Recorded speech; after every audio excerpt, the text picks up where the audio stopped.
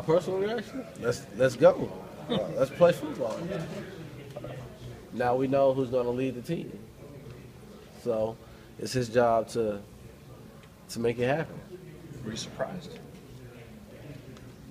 No, not because of. I don't think I would have been surprised with regardless of who he picked. Like I said, they had done such a great job of rotating them. I'm telling you, he could have picked any of the three, and I feel like everything would have been in sync. There had been some thought that this could have carried into the game. Are you glad that the decision was made with a full week of practice to go?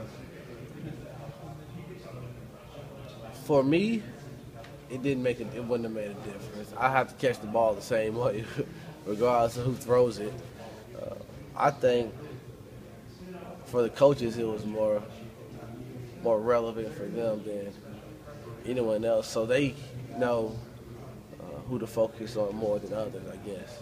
That would be my guess of why it was more important to them. But for us, we still have to do our job.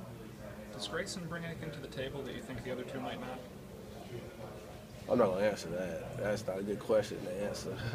I'll try it a different way. Does him being named the starter say more about what he's done, or did the other guys have it? I mean, did he, coming in the summer and being the starter already, what did he do to get in that spot, you think? I think they all worked hard. Obviously, he had something that they saw that was different than the other two. Obviously, that's why he was picked and they weren't. Now, what they saw in him that they didn't see in the other two, I'm unsure of. It's not my job to try to figure out, to be completely honest.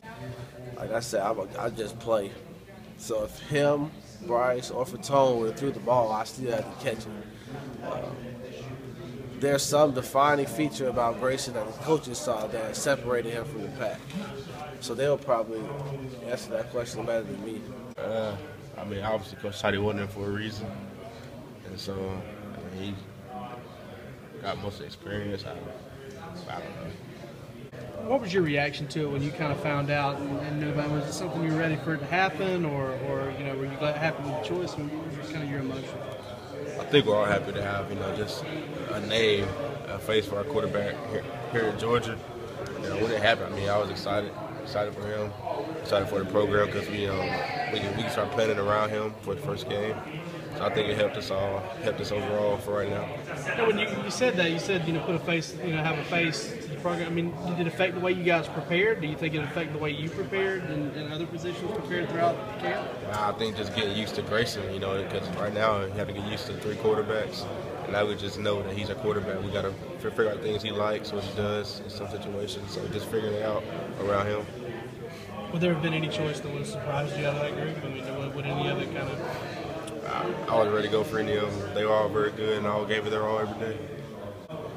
What was sort of the reaction from you and the team when they made the announcement finally yesterday? It was a 1 in 3 chance, so we knew we knew who was one of those guys.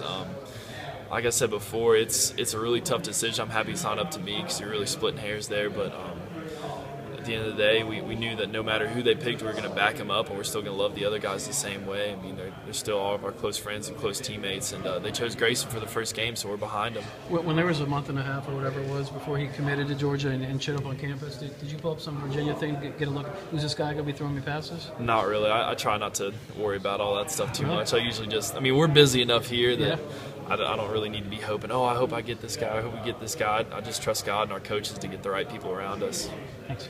I'm sure you have to know how hot a talk item this has been for Georgia fans for this summer.